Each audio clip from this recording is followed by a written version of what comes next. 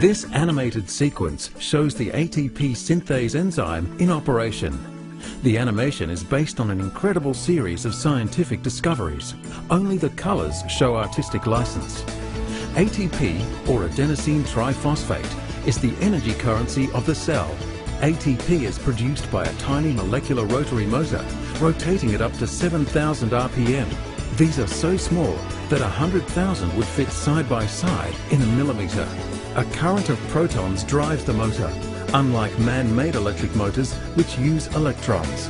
This portion of the enzyme is where adenosine diphosphate is combined with a phosphate ion in the presence of a catalyst to produce ATP, which is then released, making way for the next cycle.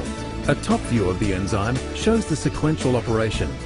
Almost every biochemical process in your body requires ATP. Such a nanomachine exhibits all the characteristics of super-intelligent design.